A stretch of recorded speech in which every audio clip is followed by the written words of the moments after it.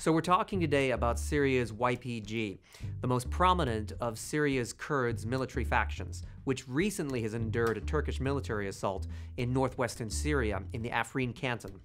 The YPG has had a very good run throughout the Syrian civil war, taking advantage of the chaos of the war to build itself up as the #1 military faction in northern Syria.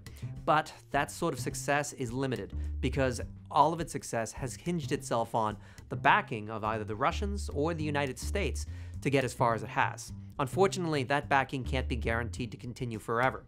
And its enemies in Damascus and in Ankara are neighbors that aren't going anywhere. The main challenge for the YPG is geographic.